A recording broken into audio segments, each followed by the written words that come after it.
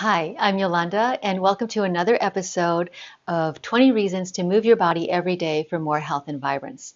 Today, I want to talk about how moving your body in different ways every day helps you stay young and playful and vibrant. I'm also going to take you down to the athletic playground where they're offering a new class. And I'm going to introduce you to the owner of the gym. She's a very young woman and she's super smart and she's actually a movement expert, as well as a dancer and a trainer, and she does acrobatic stuff. I also want to talk about how moving your body every day gets you used to doing different kinds of movement so that when you do have to reach way up to the top shelf to get those holiday dishes down or whatever, then it's not such a strain for you. Because a lot of times we hear that people throw their backs out when they're doing something different, right? Or when they have to suddenly pick up a box or something like that.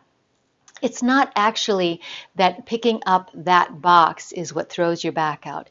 It's the not practicing range of motion before that that actually creates the problem. Do you see what I mean?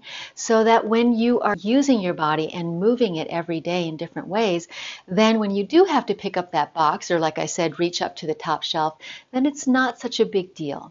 So here's the class.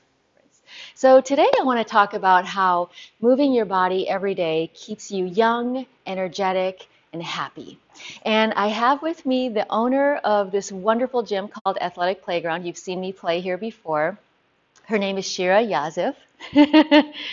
And she's introducing a class. She just recently started a class called Movement Gentle mobility. Gentle Mobility. And you want to say something about it? Yes, basically, gentle mobility is a way to find more mobility in everyone's body and more freedom so we can feel good.